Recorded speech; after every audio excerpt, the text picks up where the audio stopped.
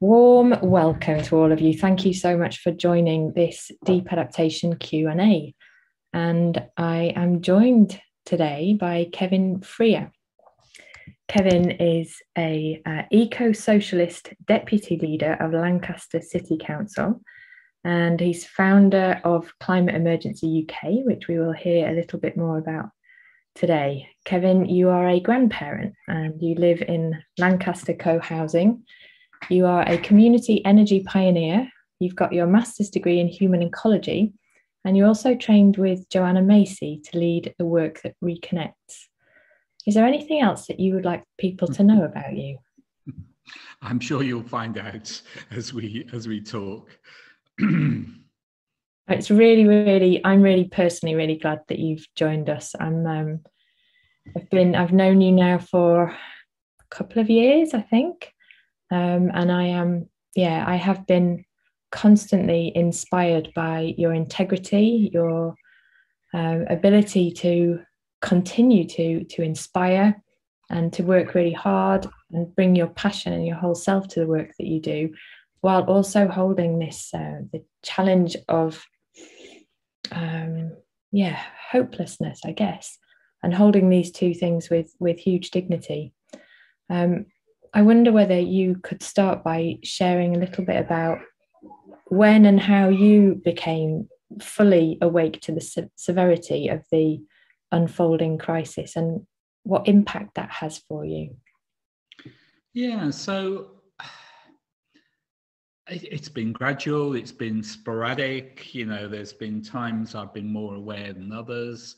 But it started, I grew up in one of 5 children in a council house in Barry in South Wales. Absolutely nothing in my environment from my parents that would set me on this journey, apart from a youth leader, a Catholic youth leader, who introduced me to the New Internationalist magazine, which I'm sure will have had some impact on me. I went to teach training college, did physics and environmental studies, so that will have helped. I tried to become vegan in 1974, which was just unsustainable at the time. It was one brand of soy milk, plant milk, which was disgusting. But I went vegetarian then and gradually became vegan about getting on 30 years ago. So I've been aware of the industrial farming system and the crazy idea that you grow all this wonderful protein, soya and stuff, and feed it to animals and get about 10% return, right from the mid 70s. So it's been gradual, but I certainly, probably 20 years ago, I probably had really kind of understood the situation. I didn't read Limits to Growth, for example. I did read Rachel Carson's Silent Spring in my teens, but I didn't come across Limits to Growth probably until I did the Human Ecology Masters. And I chose that because, being aware of how bad things are, I wanted to understand how on earth we got to where we were. So I spent a year studying wonderful things like eco-psychology, spiritual activism, really, and that's where, the course was very much inspired by Joanna Macy. So while I was on the course, I went and did 10 days with her in Findhorn. So I was really, by that point, trying to dive deep, I guess, into what was going on and how on earth we got to where we were, and I guess looking for some clues as to what could be done about it. George Marshall was another big inspiration behind, who's just really good at understanding the psychology of how, and how we can. George Marshall has spent time with climate outreach, talking to Tea Partiers in the States, sort of spending time with people who are, in a sense, the opposition, trying to understand the psychology and so on.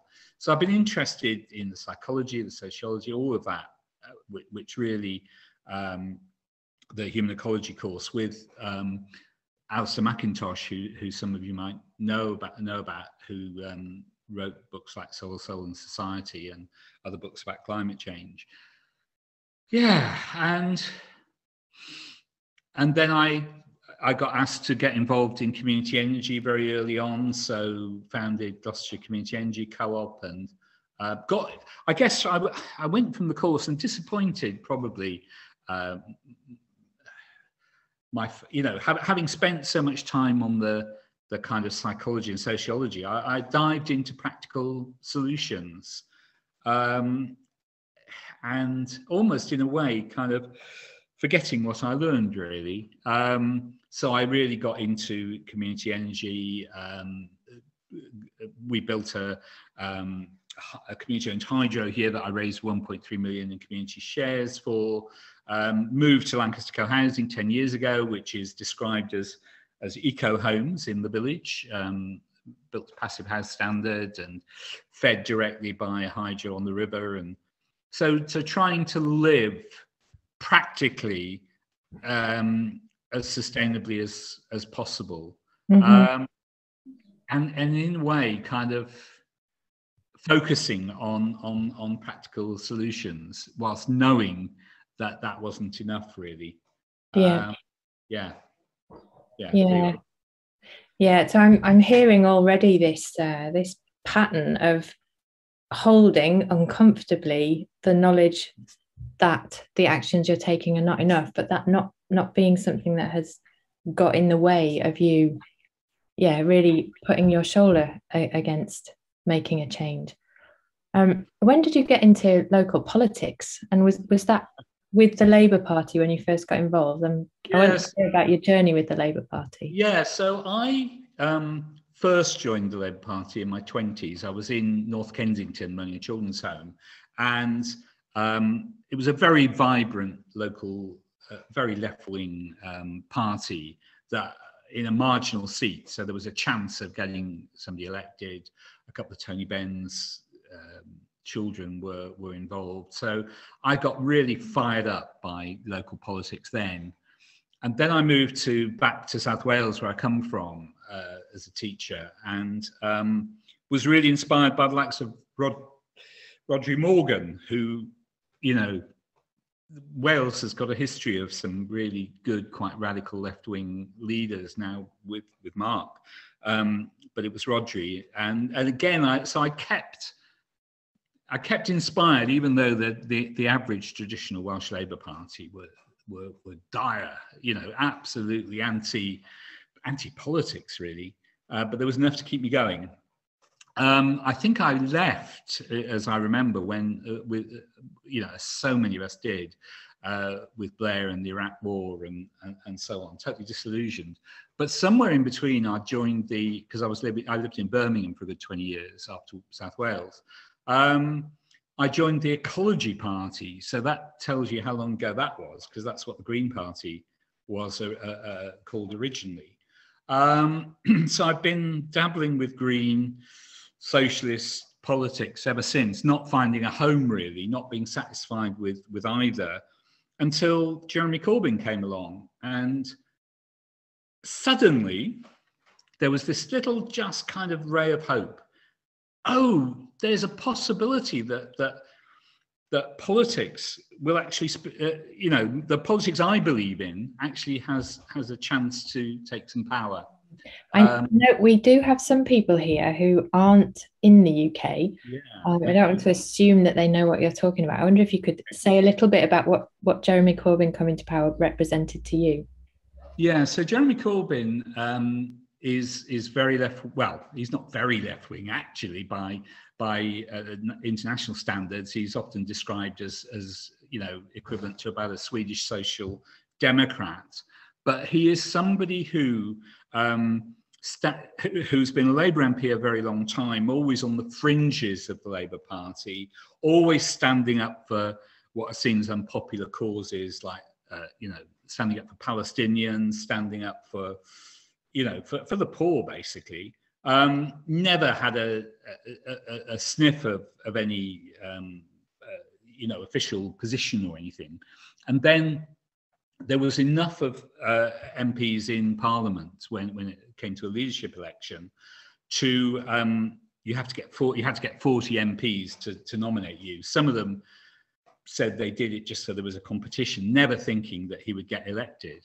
But the rules of the Labour Party at the time were that anybody could join and support him. And literally hundreds of thousands of people like me joined the Labour Party to support Jeremy Corbyn, and he actually got elected as the leader. And for a while, you know, he very much got climate change. He stood up for the poor and disenfranchised. And it was an exciting time. And that was a time too when I rejoined. So I rejoined the Labour Party, and then I live in a rural area just outside Lancaster, and the current councillor got ill. He was an independent. There'd never been anything other than a Tory or independent here. And I thought, well, why not? You know, I'll stand for the local council, never thinking I would get elected. And I had a good relationship with the Greens, because I'd been in the Green Party again before joining Labour. I had a good relationship with them, but they stood a candidate, one of my neighbours, against me. So we thought we would split the anti-Tory vote and let the Tory in. And in the end, I beat her by 2 votes. The Tory was like 10 votes behind. So I became what I think is a pretty accidental politician or councillor. And immediately my whole focus was climate change. Immediately we had a very, very right-wing Labour administration that just had half the seats, so they only just had control, and I was number 31 out of 60, and I caused trouble. I formed alliances with disaffected Labour people, with Tories, and proposed motions against the wishes of the Labour leadership, and there's very tight whipping that goes on, so you're not really allowed to do that. And ended up getting the council to declare a climate emergency, which, although it was initially opposed by the Labour leadership, we packed the meeting. There's 400 local authorities in the country, similar to most places in the world. And the vast majority of those have now declared a climate emergency. We were one of the first. And packed the council chamber. It was a time when Greta Thunberg was inspiring lots of young people. Extinction Rebellion had started. So there were literally, the council had never seen anything like it. 200 people. They didn't know what to do with them. There wasn't room for everybody, but they kind of stood in the aisles. and everybody in the end voted for the climate, the climate emergency motion. And that was in January. And then in the May, we have every 4 years, the whole council gets re-elected. It varies from council to council. And Labour lost a lot of seats, so had to form an administration with the Greens and the Lib Dems. And again, I have a habit of doing these things last minute. I was in a Labour group meeting, and suddenly, the election for deputy leader of the Labour group came up, and I put my hand up and said, I'll stand, and got elected. So I became the deputy leader of the council. And then, Jeremy Corbyn got totally undermined by his own party. Labour is not a socialist party. It's not a party. Whatever its history, most of it is actually quite right-wing, quite conservative with a small c, and so on. So they eventually chewed Jeremy Corbyn up and spat him out, undermined him, deliberately lost the election in 2019, although everybody blames it on Jeremy Corbyn. They actually conspired. There's lots of evidence of how they conspired to do everything to stop him and Labour winning. So that meant that we were on the way out, really. But I'd been to whilst he was still leader, I'd been to a Labour Party conference in 2019 where Labour committed to a radical Green New Deal on the 2030 deadline. And it's the 2030 deadline that, for me, distinguishes people who are really serious about the climate crisis, even though it's still far too late, and 2050 deadlines and so on. So that, for me, was absolutely critical. If Labour had stuck to that, then I would have stayed even under new leadership. But they didn't. So a group of 5 of us left, became Eco-Socialist Independents, formed alliances with the Greens, and because the Greens have always been strong in Lancaster City Council, and in May last year overthrew the Labour leader, and I became deputy leader again, because I'd lost that when I left the Labour Party, to a Green leader. So Lancaster is one of the only councils in the country, the only other ones are Brighton and Lewis, that has ever had a Green leader of the council. Mm-hmm. So, and we're still here, despite Labour undermining. They're still. We have seven parties or independent groups. So we have an alliance of 5 running the council, but Labour do everything they can to actually undermine us, even though they're part of the administration.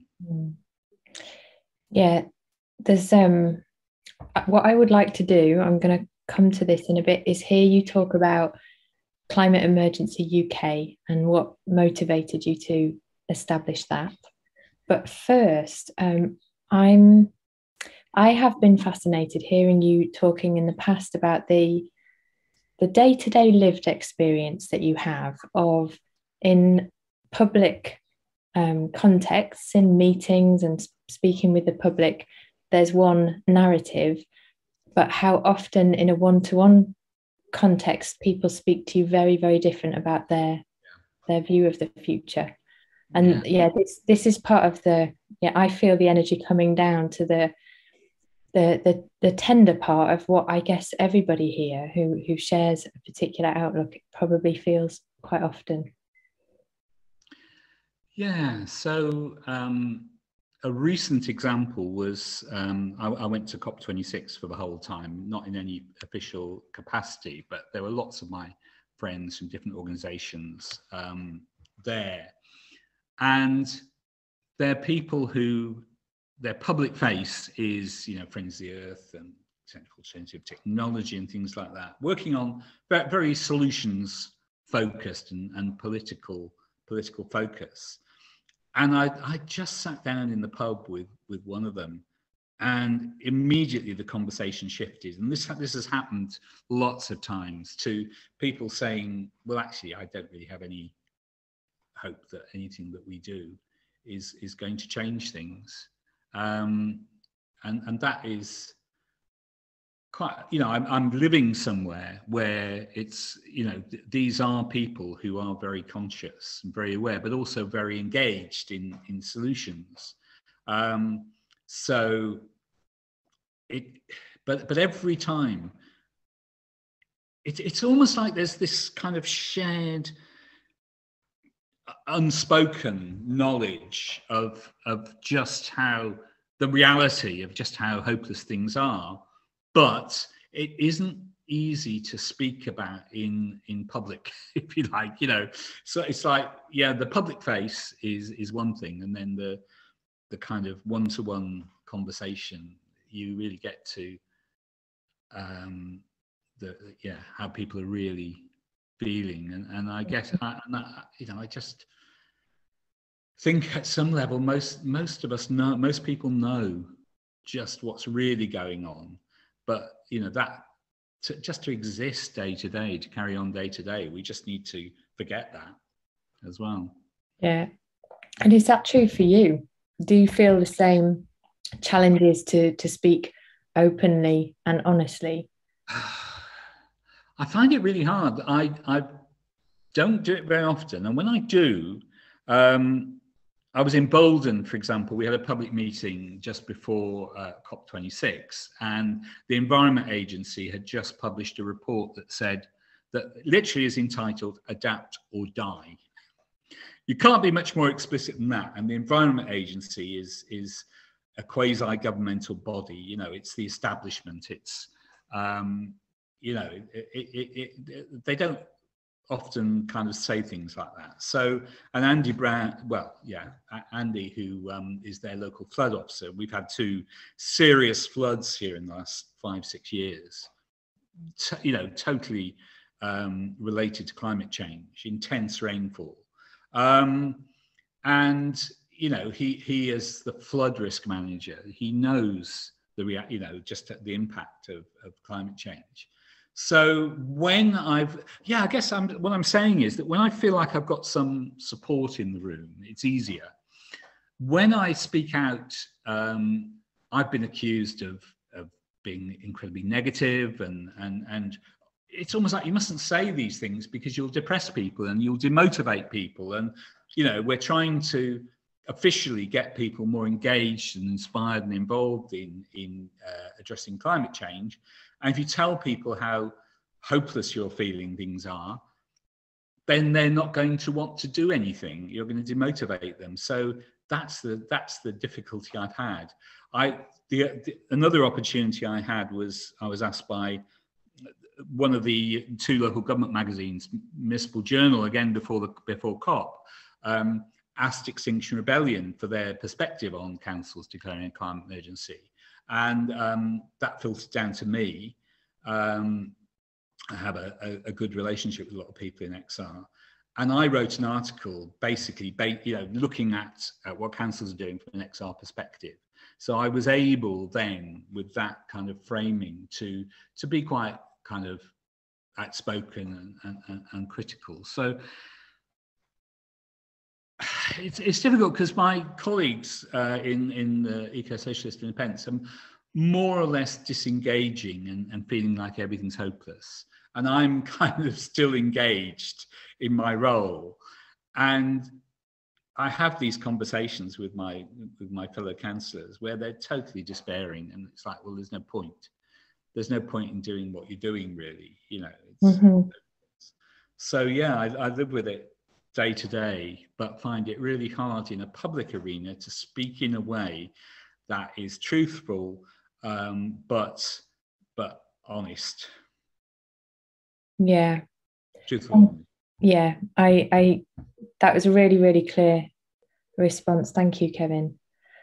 And I'd love to hear from you about what are the ways, what you've just described to me is a definition of radical hope. It's you are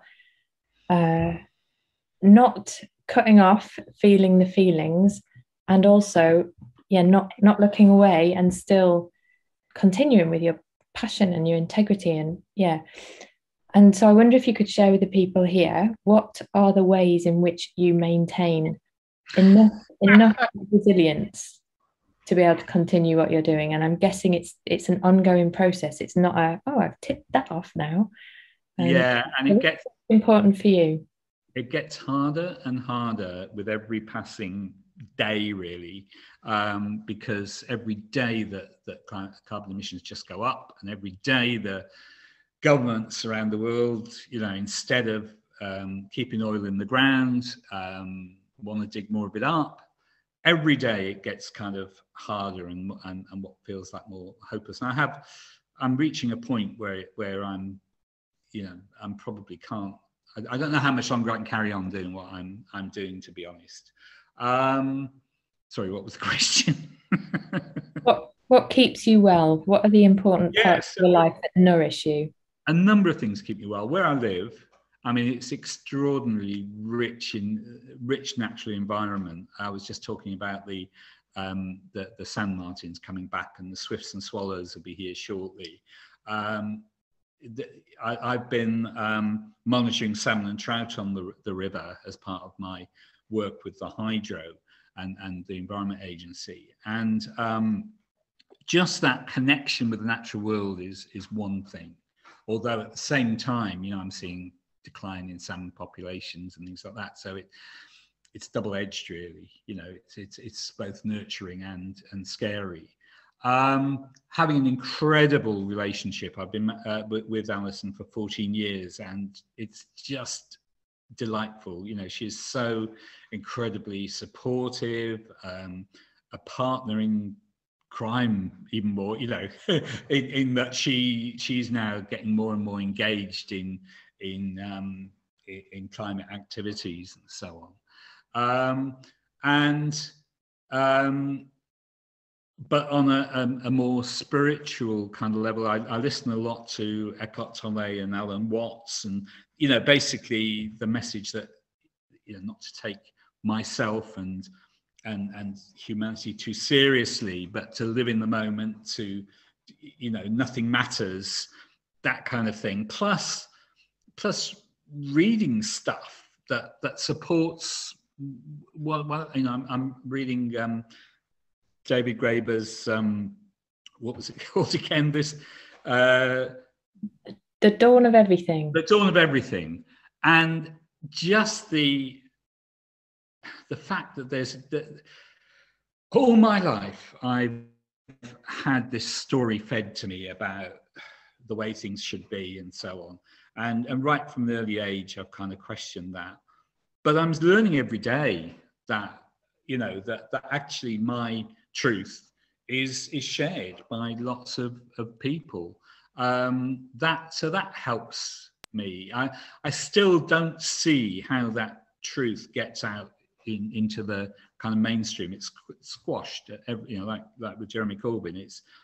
It's absolutely stamped out. But I guess knowing that I'm not alone, knowing that other people share the, you know, and I get inspired by other people, that helps me to keep going as well. Mm-hmm. Yeah, thank you. That's what I have heard from a lot of people in the Deep Adaptation Forum and in other networks, that just having a space and a sense of solidarity and mutual understanding and connection. I heard you describe lots of different kinds of connection. Yeah, and I don't get enough of it. I need more kind of allies and collaborators. And one of the ways I got that, I did the Sustainable Leadership course at Cambridge University, but it was online a couple of years ago with you and Jem. That's how I met you.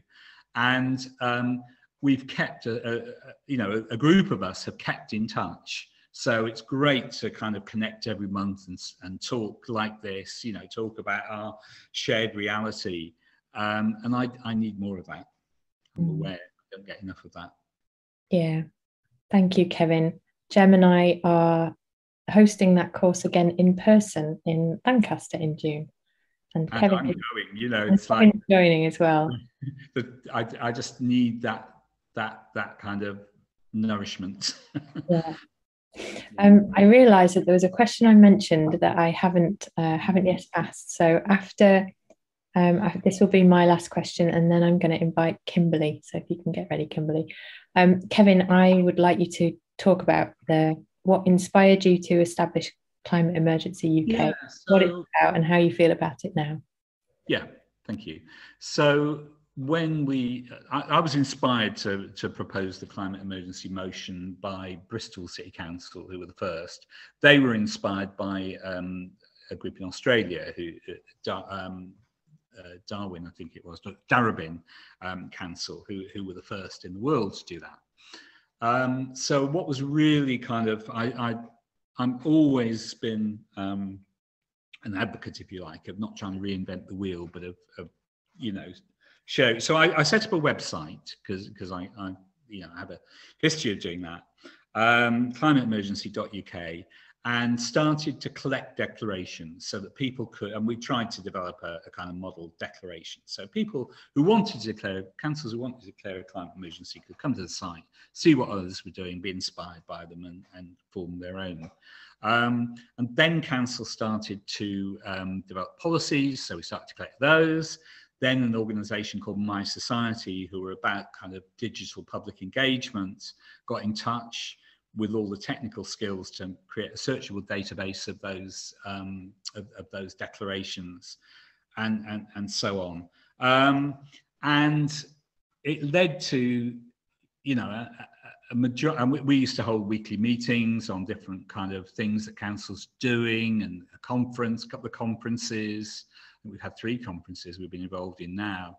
and just kind of inspire, trying to encourage, inspire, share best practice and things like that. But at the same time, the context really of local government is that we're constantly getting cut by the government. We're constantly getting constrained by what we're allowed to do. So an example is that in 2016, developers was not supposed to build houses that were going to need retrofitting, that were not energy efficient. The government scrapped that because they said, oh, developers aren't ready. And the local councils, so we as a local council were trying to develop our own local legislation that mandates developers to do that. So, but we're very constrained by national legislation.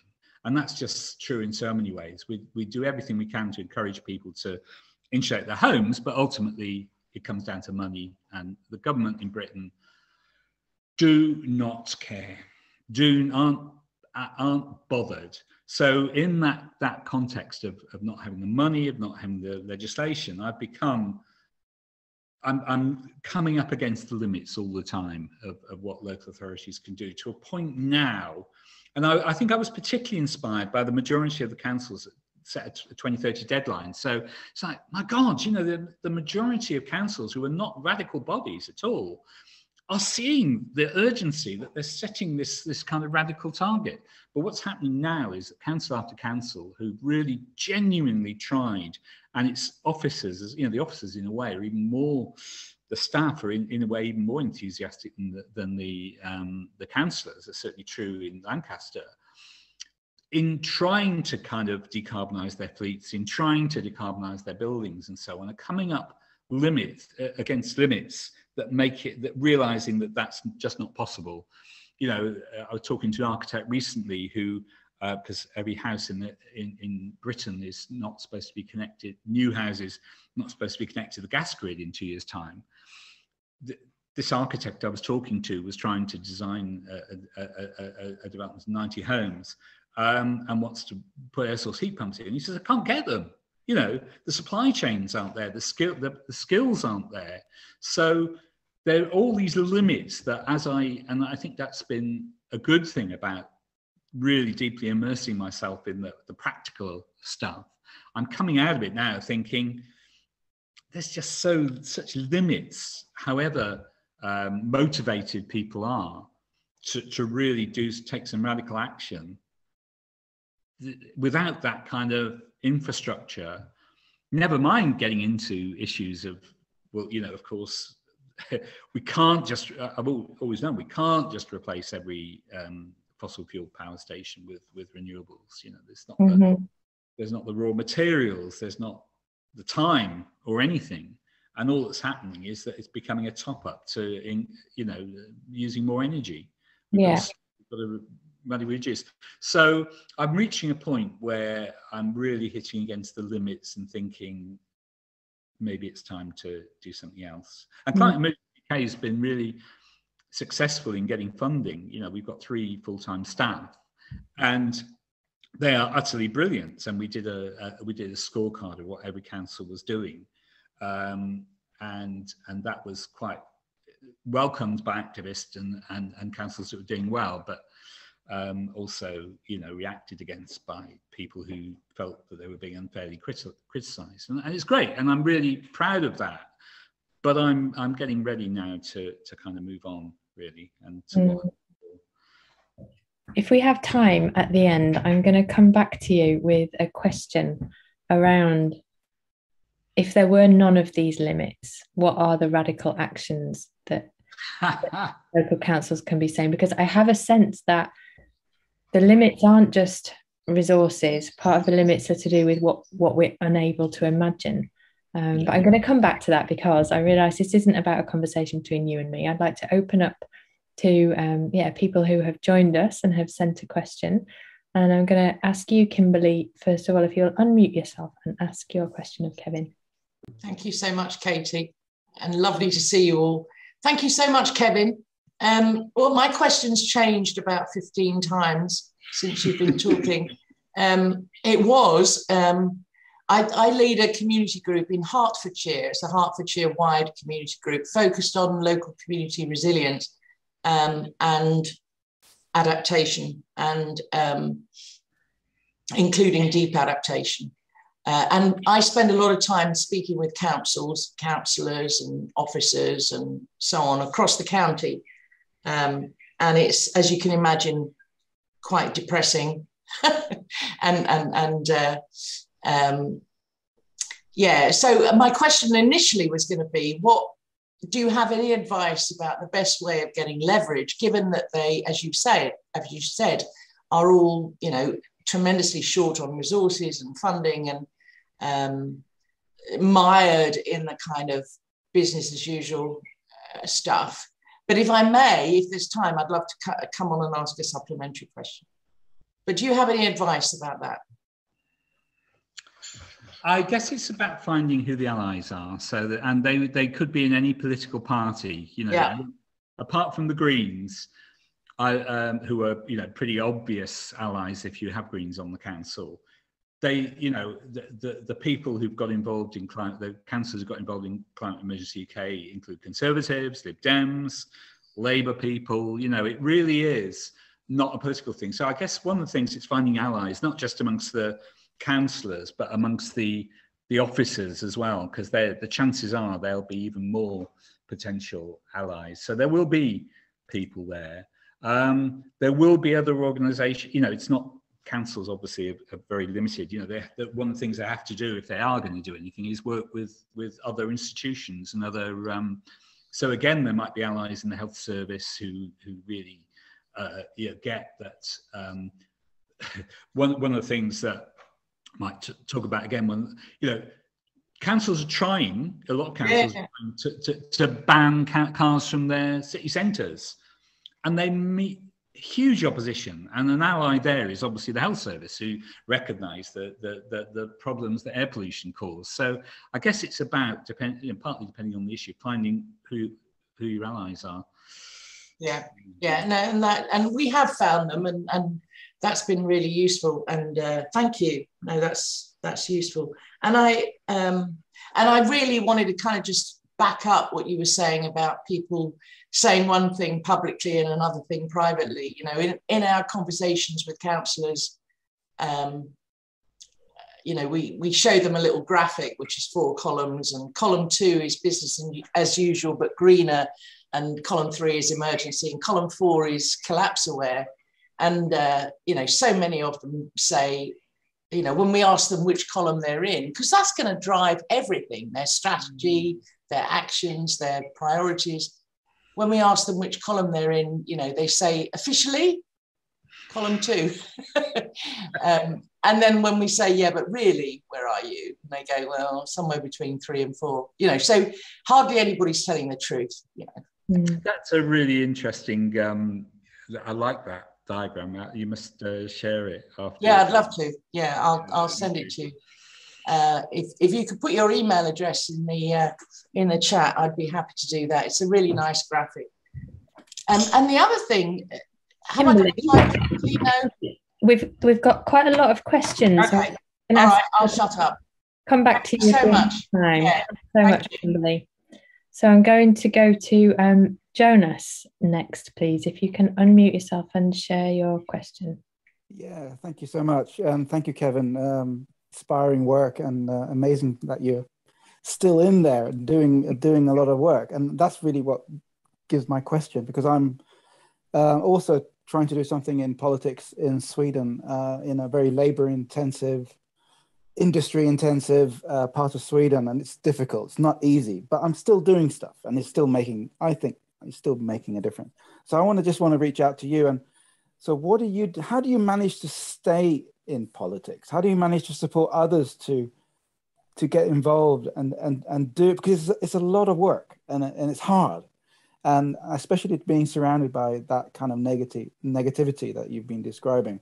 How do you manage to put yourself in those spaces and stay there? I mean, that's inspiring in itself. I'm just wondering, how do you do that? I think partly because, and one of the reasons why I'm, you know, even though I'm I'm disillusioned at the moment that I stay, is because I feel a solidarity with all of the people who are trying.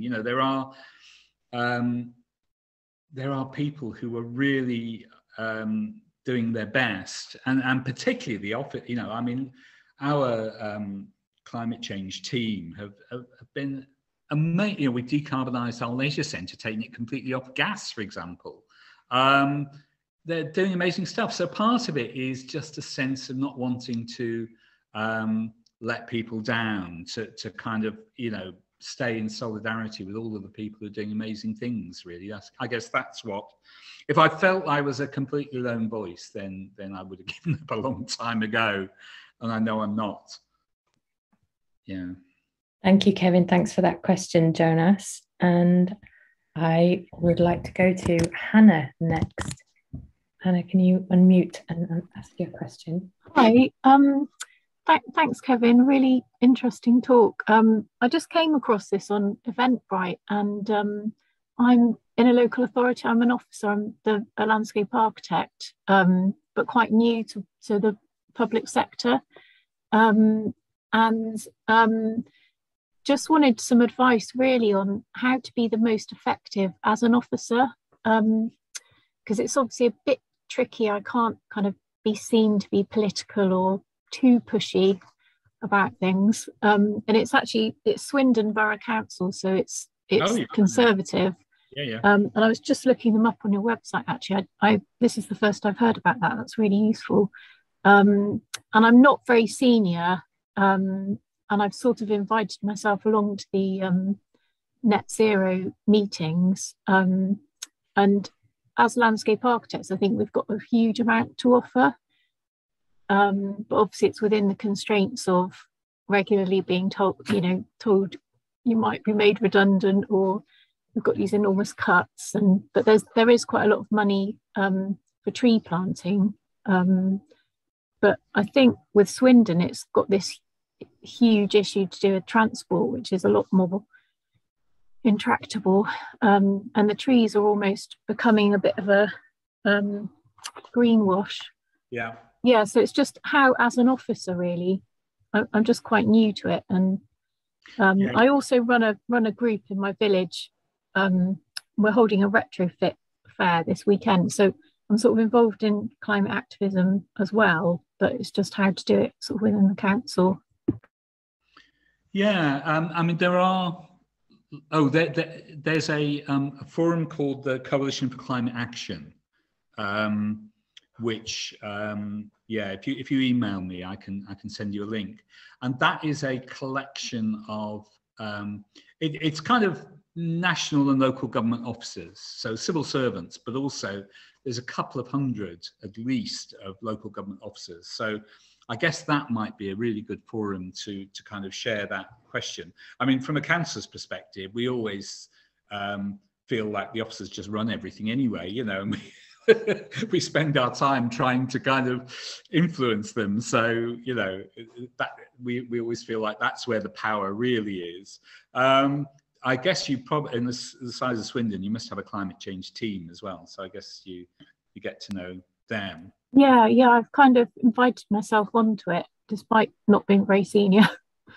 Yeah, it's very hierarchical. I'm quite surprised at how hierarchical it is, and nobody really listens to you if you're below their level, which is a bit of a challenge. Yeah.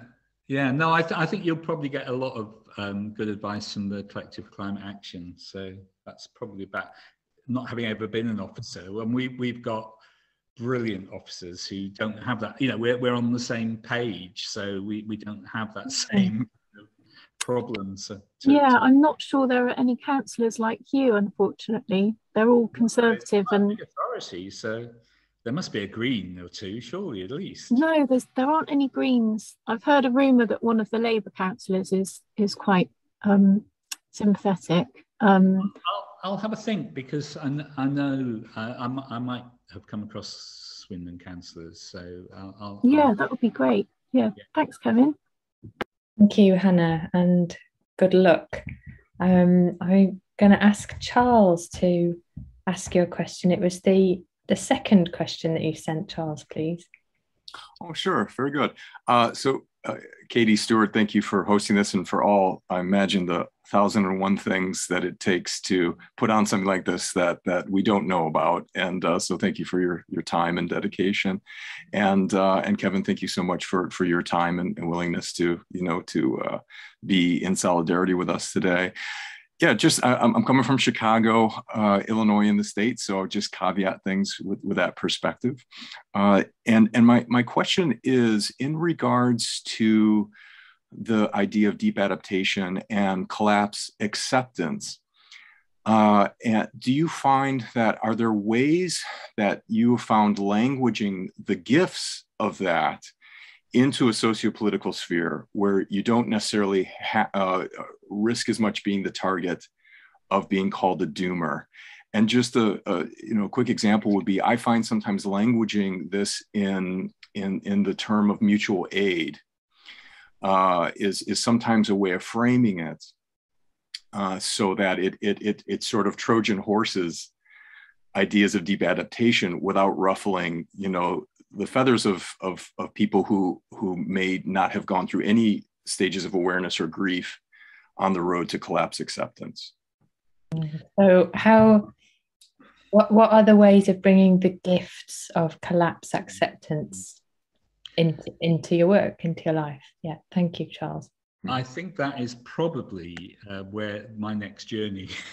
So I'm not sure how much I've got to say now. I mean, I think building community, I think our community here at Cohousing, the various ways in which we're building kind of solidarity and community, not specifically around collapse, but I mean, society is collapsing in so many ways at the moment.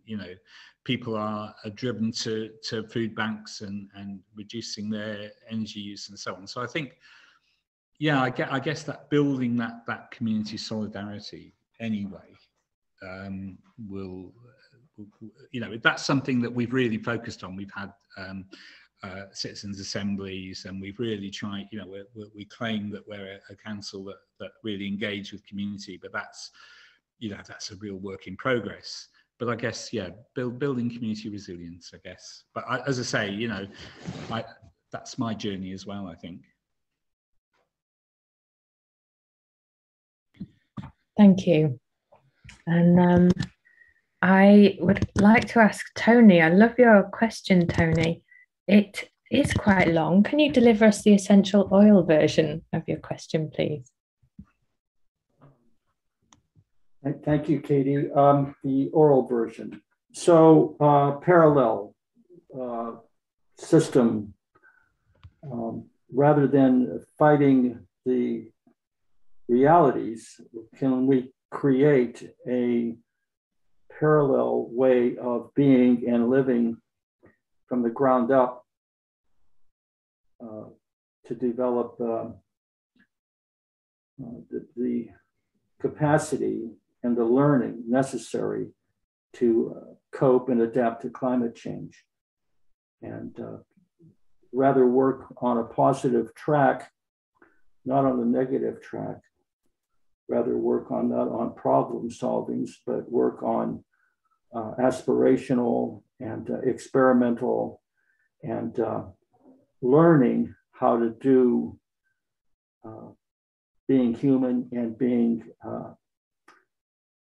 together in a conscious way. How does that go? Yeah, so when we created our co-housing a dozen years or so ago, that was exactly what we were trying to do, really, was trying to create an alternative where we share, so we don't need so much stuff, where we live, where we build in low energy use and organic food as a kind of a given, if you like, and vegetarian and vegan eating as a given. So we were trying to build this still within, a structure that kind of made sense to people outside. So we weren't, kind of, the criticism often isn't it, that I've totally rejected. We were trying to create an alternative way of living within the existing civilization, if you like. And Right. Somebody commented to me recently that their problem with deep adaptation, if you like, is how on earth do you adapt to, you can adapt, for example, my wife's out in Spain at the moment looking at how you farm in water scarcity. And, in a way, if you're going to have less water or you're going to do this or that, there's ways to adapt. The biggest problem we have at the moment, it seems like, is the utter unpredictability of the situation. So we're in our second drought in 2 years now around here, which will have a big impact on farmers. But we'll get heavy rain. We'll get, next year it might rain a lot at this time. So I don't know that there are any ways to practically, do things differently. So then you get back to, well, things are collapsing. There's not an easy way forward. We just have to support each other in the best way we can. I don't know. Again, I'm struggling with these things as everybody else is, and be very pleased to. I'm not having enough conversations about, and I, in spite of doing that course with Jem and Katie this year, I have kind of kept deep adaptation a bit at arm's length. And I recognise now that I really, really, really need to have these conversations. I'm not talking to you as somebody who knows what they're talking about. I'm somebody who's kind of deep dived into the conventional solutions, if you like, realised that there's no answers there, answers there, that our alternative community here, has great value. We always thought that, 10 years on, we'd be a model for everybody to follow. And we've had some local successes, but ultimately, we are a bunch of privileged white people who can afford to do things a bit differently. And people who are, I've been reading tweets today of people who are struggling with 40+ degrees temperatures in Delhi at the moment. I don't know what to say to them, to be honest, about what the solutions are or what the ways forward are. Thank you. Yeah, thank you, Kevin. I'm going to come back now to the question I mentioned earlier. It seems I've heard you just say you don't know what the solutions are or the ways forward are. But I wonder if you did have a magic wand, if there were no other obstacles, for example, humans suddenly became very good at collaboration peacefully. If there was political will, if public opinion was aligned, what radical actions could you envisage that local authorities or local communities could take that would really help prepare communities to be resilient, to reduce harm in the face of what's unfolding? Yeah, so one thing I constantly come back to and see in polls and things is that what makes people happy is not the kind of conventional lifestyle. So when councils have really taken risks and created low traffic neighbourhoods and so on, and stood up to the very vocal minority, it's been brilliant. Waltham Forest are an example here where they said, we're going to do this anyway, and created these wonderful, vibrant community spaces. I think every council could set up tool sharing and things, so one of the big problems we have is we absolutely need to reduce consumption massively, and that's not going to happen. Government aren't going to do anything about that. Corporations aren't going to do anything about that. But at a local level, we could be sharing stuff a lot more. We could be eating together more. We could be playing together more. Festivals and, councils do quite a lot in making the places that people, making the spaces that locally are so colourful and vibrant, music, art and things like that. People don't feel such a strong need to fly off to, warmer climes to, you know, if the place you live is a great place to be, you don't need to go somewhere else. A place that you don't need to take a holiday from. Yeah. I mean, we realise every time where you know, we think about going away, it's like, this is the sort of place that a lot of people would come to. You know, why would we want to go from it? Yeah. But it's not just the place; it is the people and the you know, people are utterly, you know, I think again what gives me hope is people actually are amazing.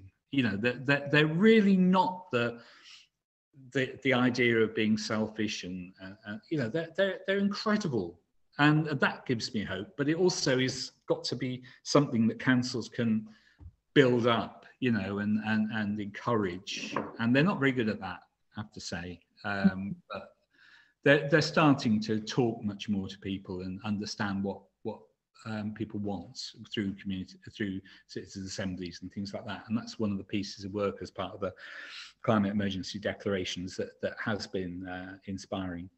Yeah. What I love about what your answer was then was this kind of circular logic. When people talk about what kind of world really they would love to create, given that the future we thought we were going to have is we're probably not going to have, they end up describing the kind of world we would want anyway.